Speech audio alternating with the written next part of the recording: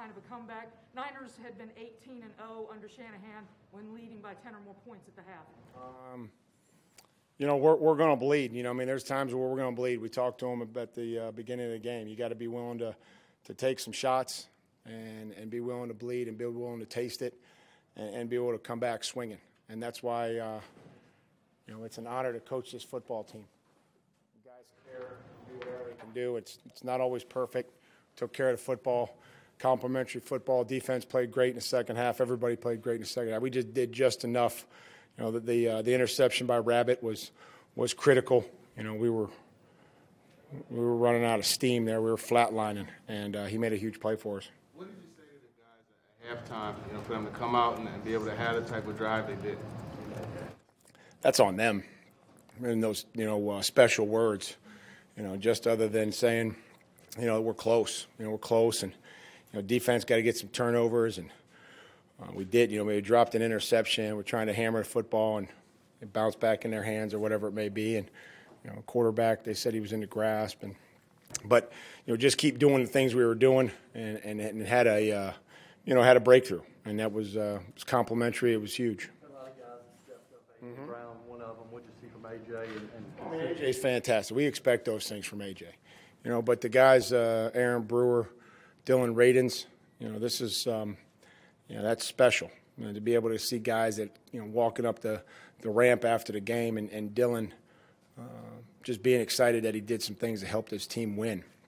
And they battled, and Deontay and our runners, you know, all those guys. But, you know, we had 6 conversions of 3rd and 10 or more. You know, unfortunately, that's a lot of our own doing to get in that position. But, you know, we can eliminate some of the mistakes. You know, early on in offense, we can still do some things. Thought the staff did a great job as well. One of those was the free play.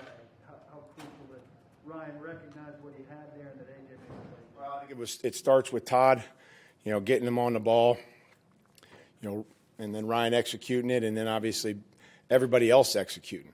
And that's something that you know, we maybe haven't taken advantage of here. You know, Ben snapped it, nobody moved.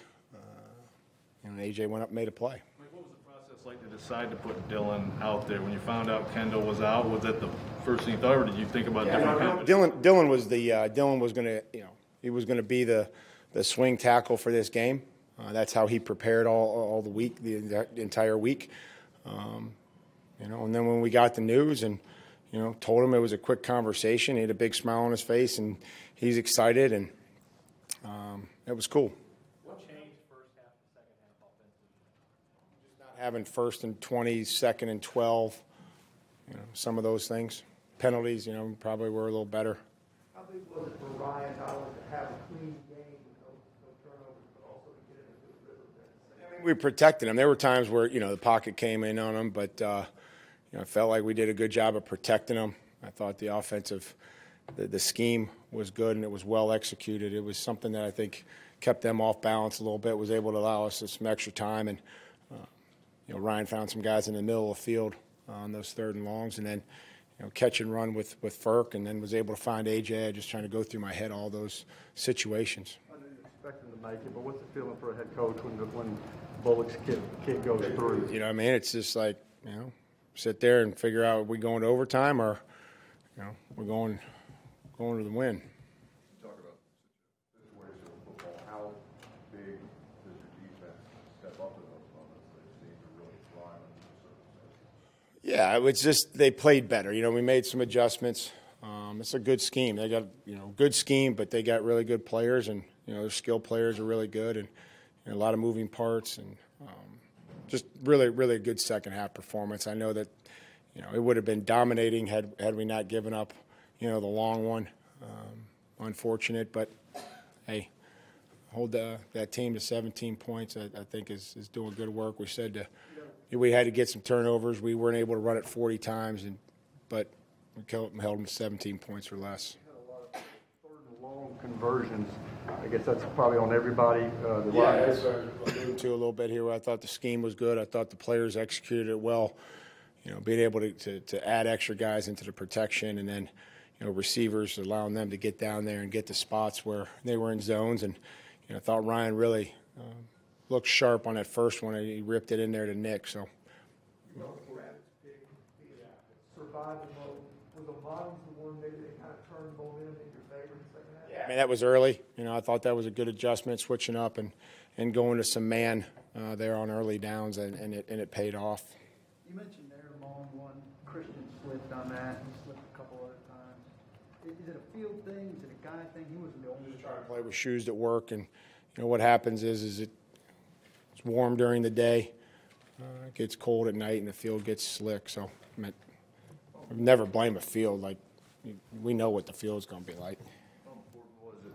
Last week against the Steelers, you had, excuse me, there were some turnovers. I don't write the question down. What do you want to talk about? But how important to take advantage of the turnover, score a touchdown, and also when you. So yeah, the complimentary football, right? We got a turnover, scored a touchdown, got a fourth down stop, and we took care of the ball. And that's what it comes down to. We can say that everything's broke and this guy sucks and fire the coach, because that's the easy answer, right? The hard answer is getting in there and coaching and teaching and getting guys to understand what's going on, making sure they know what to do so they can go out there and play aggressive and physical and take care of the guy with the football. And weren't able to run the football as well as we had been in the past, but a lot of that just is product of not getting into drives and not being able to wear on them a little bit. We were just too quick of a drive earlier in the game, and then the third down conversions were huge, and then being really good in the red zone. We ran it in. You said how you expect these things from AJ, but for him to respond like that in his first game back, what does that maybe say about how he prepared himself? Well, he worked hard. Worked hard with Todd and Frank. Again, everybody else that wants to fire the conditioning coach and a trainer because guys get hurt, they're also responsible for getting guys ready and to come back. But it's on AJ. We understand how important he is to our football team. Love him as a person, and glad to have him back. How different is this team on third down with AJ in the lineup? And I asked that because he had 8 receptions on third down. That's the most in the last 30 seasons. Quarterbacks throw the guys that they trust and the guys that are open, and played. When it was zone, he sat down in zone, and when it was man, he was able to create some separation. What is it about this team where they always seem to play well and maybe unfavorable situations, and you find out, hey, again, you don't have your left tackle, that sort of thing? Try not to panic. Try to make sure that everybody's prepared and ready to go when they come in there at the beginning of the week. It's the same thing. You come in there, you show up, and Monday, everybody, a short week especially. Guys, you come to this meeting, you better be prepared as you work your way through the next couple of days here to play in the game, because anything could happen. Guys may not be able to recover from whatever they had after this game on Sunday, or in our case, having a couple guys that ended up being put on the COVID IR. And I try not to panic, and so that the coaches don't panic, and then the players don't panic. Mike, what have you been seeing from Dylan? Have you been seeing progress lately? You're just excited for guys that go out to practice early, that work with Sully, before practice and after practice. See a great attitude, a lot of consistency. Each and every day I feel like he's the same person. He's kind of there. He shows up, engaged in the meetings, and continue to work. You also said how proud you are to coach this football team, to see a team adjust the way they did, get their composure, and win. Is this about as satisfying as a win gets as a head coach? They're all amazing, but I think under the circumstances of a short week, being down some bodies, against a really good football team. We'll figure out where everybody has us after this week. We had a funeral for the Titans, was yesterday or today. But we're not dead yet. We'll come back and we'll play. I guess the Dolphins next, right? That's who we got in 10 days. This weekend's going to feel really good. I'm happy that our players can rest and recover after getting a victory. Merry Christmas, guys.